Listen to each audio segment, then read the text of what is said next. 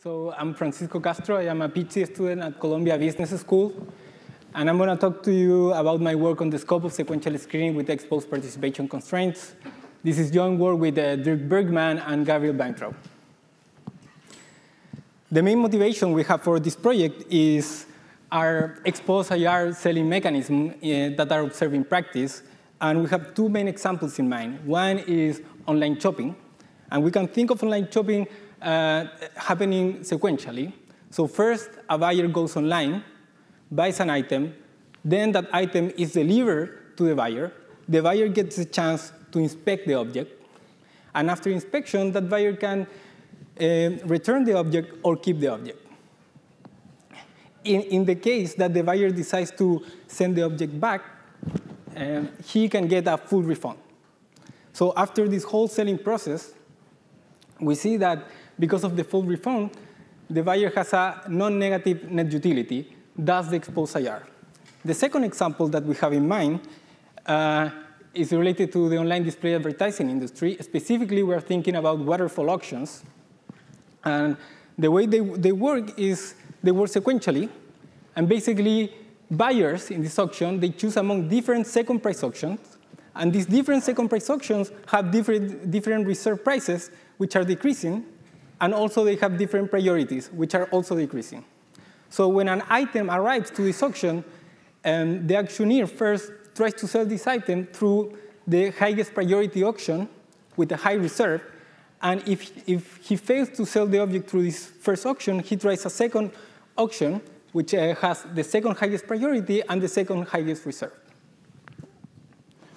And after the buyer chooses these auctions, the auction that they will be participating in, they basically start bidding. So we see again here that after this whole selling process, the buyers at the end, they are not charged an upfront fee, and they participate in a second price auction. So they have at the end a non-negative net utility, again relating to this exposed IR. And we make three fundamental observations about these mechanisms. First is that they work sequentially.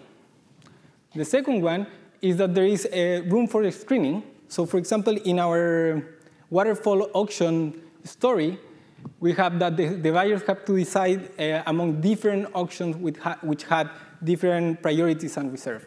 So they were screened.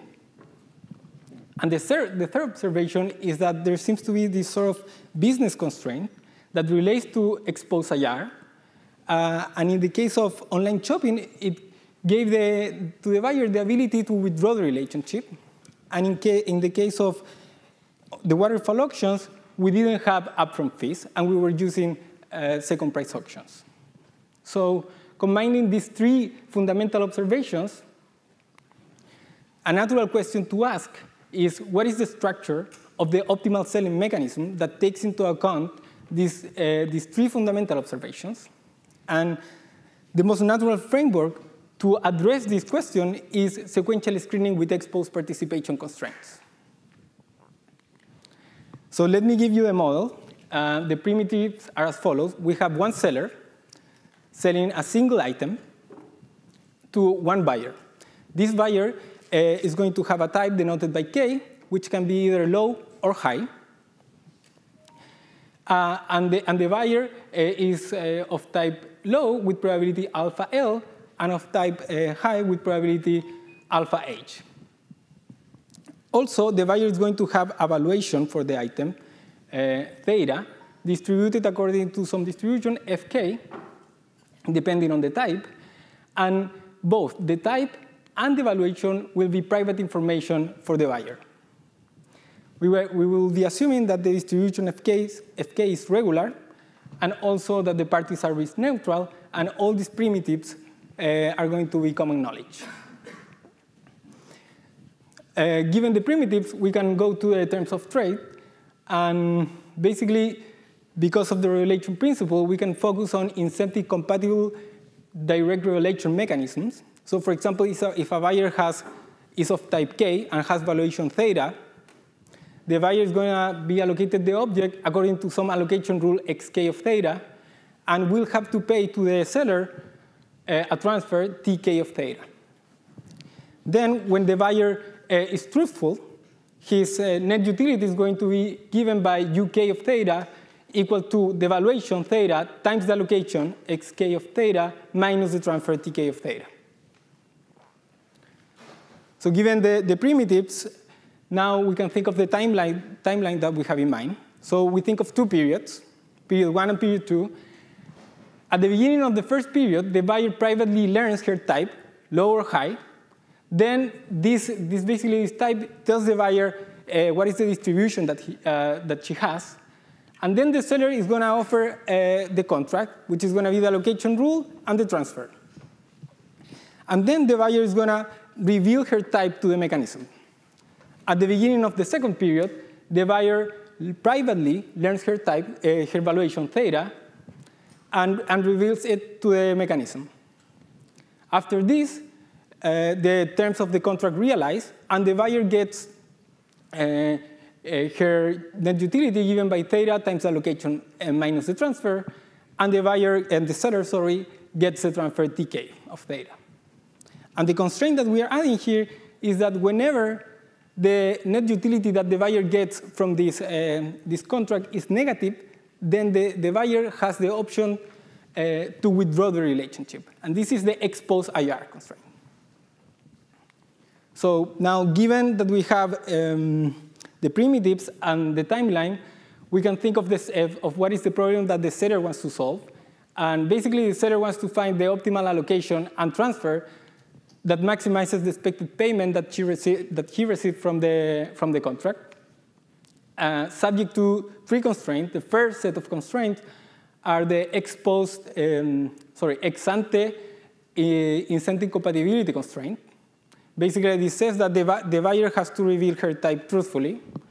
Then we have the exposed incentive compatibility constraint that say that the buyer has to reveal her valuation truthfully. And finally, the constraint we are adding here is the exposed individual rationality constraint, which says that for every type k and for every evaluation theta, the buyer has to have a non-negative net utility. And by the envelope theorem, we can solve this problem, and it's enough to find an allocation rule that is non-decreasing and also solve for the utility of the lowest exposed type uk of 0. So there are two possible solutions that can emerge in this problem. The first one is a solution that we call static. A static solution basically does not differentiate between types. So basically, the allocation rule and the transfer will not depend on the type, and a buyer will get the same allocation and transfer regardless of her type.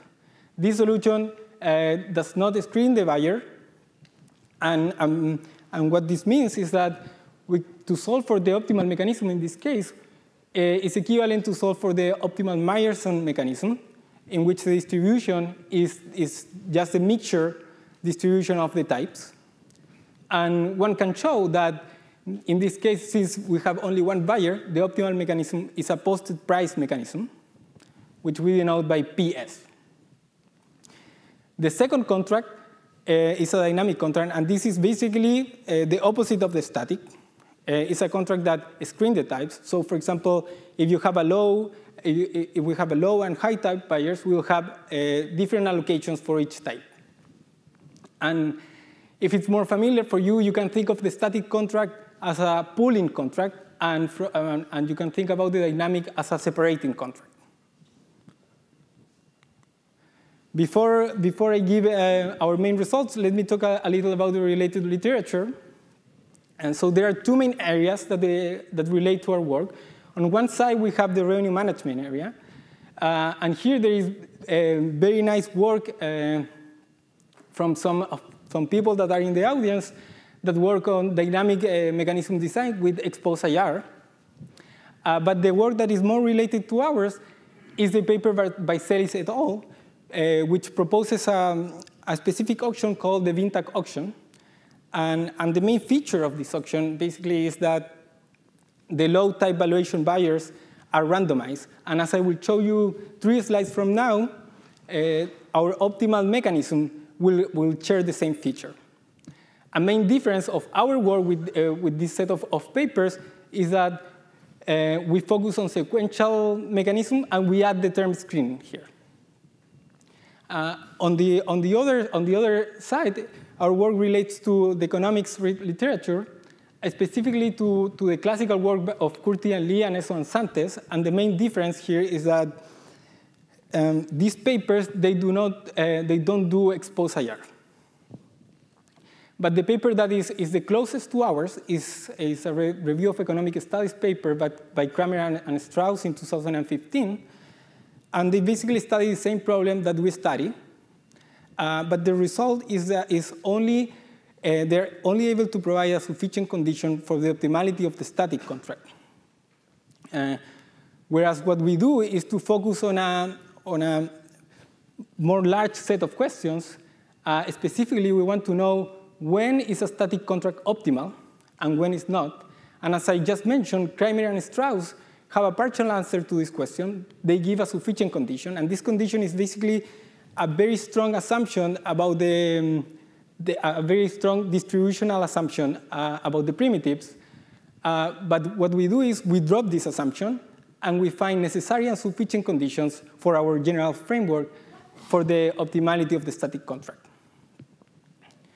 A second question that we ask then is, OK, when the static contract is not optimal, what happened? What does the optimal mechanism look like? And we are able to come up with a full characterization of the optimal contract. So now, let me show you specifically what are our results. And I'm going to do this in terms of the exponential evaluation, just because in this case, we have very nice characterizations. And also, the results have very good intuition. But I want to stress here that we have general results for general distributions that are available in our paper online. So we have exponential distributions. The parameter is going to be lambda k. So the high-type Bayer is going to have a high mean given by 1 over lambda h, and the low-type Bayer is going to have a low mean given by 1 over lambda L. And here we ask, is the static contract always optimal? Remember, the static contract is this pooling contract, and the answer is no. It's not always. And we have a sharp characterization for this that says that the static contract is optimal if and only if this inequality over here is satisfied. And this inequality is very nice because the intuition behind it is that whenever the high-type Bayer and the low-type Bayer are very similar, meaning that the parameters are very close to each other, then this ratio on the right-hand side is going to be large, and therefore this inequality is going to be satisfied. And by this proposition, the static contract is going to be optimal.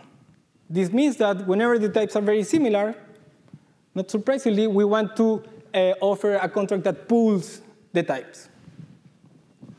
On the other hand, when the types are very different, meaning that these parameters are very far away from each other, this ratio is going to go down, and this inequality is not going to be satisfied. And therefore, we will want to separate or screen the types. And so in this case, we can come up with the optimal dynamic contract. And basically, we have this proposition that says, if the static contract is not optimal, then the allocations are as follows. We have an allocation for the low type, and an allocation for the high type. For the low type, we only allocate the object whenever her valuation is above a threshold theta L, and with some probability strictly lower than 1 chi. And for the high type Bayer, we allocate the object whenever her valuation is above some threshold theta h, and with certainty. And here I want you to notice this, that basically the thresholds are ordered as follows. The mean of the low type is below the threshold for the low type, which is below the threshold of the high type, which is below the mean of the high type. And basically, given this, we can give some interesting observations about this contract. The first one is that the low type Bayer is allocated the object more frequently, because her threshold is below the threshold of the high type. And this is to prevent the low type buyer from taking the contract of the high type. The other observation is that the low type buyer is randomized, and this is to prevent the high type to take the contract from the low type. And finally, if we compare this dynamic optimal contract to the contract with public types, which is given basically by a threshold allocation. Okay, so in the public type contract, we allocate the object to the types to the buyer whenever her valuation is above the mean. We can see two distortions. One is that the low type buyer is worse off in 2 dimensions, meaning that the low type buyer is allocated the object less often and with less probability. And the second distortion is that the high type buyer is better off because he's allocated the object more often and with certainty. And before I conclude, let me show you this slide that basically says that screening matters. In what sense? In the sense of the revenue, because so here I'm plotting on the horizontal axis the difference between the types. So the farther we move on the horizontal axis, the more different are the types. And on the vertical axis, I'm plotting the revenue improvement, the percentage of revenue improvement of this dynamic contract over the static contract. And basically what this says is that when the types are different, there is a huge possibility improvement that we can do when we use the dynamic contract instead of the static contract. And all of this is to say that there is a non-trivial improvement that we can obtain when using a dynamic contract. And just a few concluding words about our future work and work in progress is that first, in this project, we have focused on 2 types. But we want to extend this to more types. And we already have a necessary and sufficient condition for the optimality of the static contract for an arbitrary number of ex-ante types. And we are working on finding the optimal dynamic contract for an arbitrary number of ex-ante types. And then what we want to do in the future is to go to the auction setting and try to think of concrete applications of this optimal dynamic mechanism design problem. And this is all I have. Thank you.